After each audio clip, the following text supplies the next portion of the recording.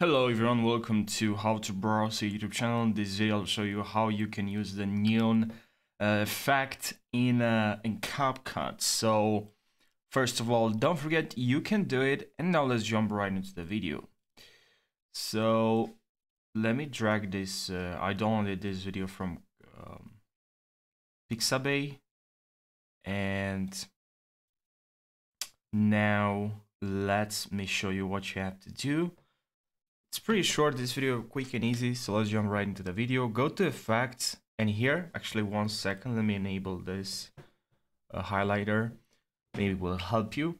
And here, what you have to do, go effects, video edit effects, and then party, and then we scroll a little bit down in party, and here in party, we should have neon outline. Grab it, or you can also grab it and drag it over in the timeline.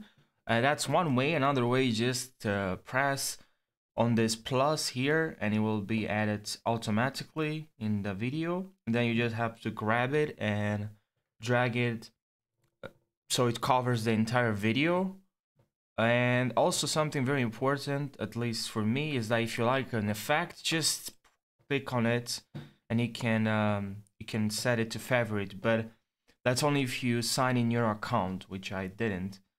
But yeah, and if you want, maybe you don't want to use the effect for your entire video, then just don't drag it. Just select exactly the frame you want, from 7, let's say, to 8, or from 5 actually, so you can see the difference. 3, from 3 to 8. You can also press, guys, B on your, and now you are in the split mode, which is very helpful, right? Press on B and now you can just split. Okay, so let's say I want from here to here the effect, and then press A, so you can have, you're in the select mode.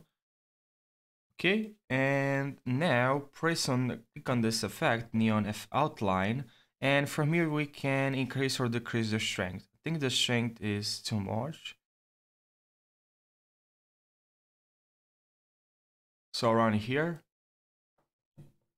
And now looking at some lightning,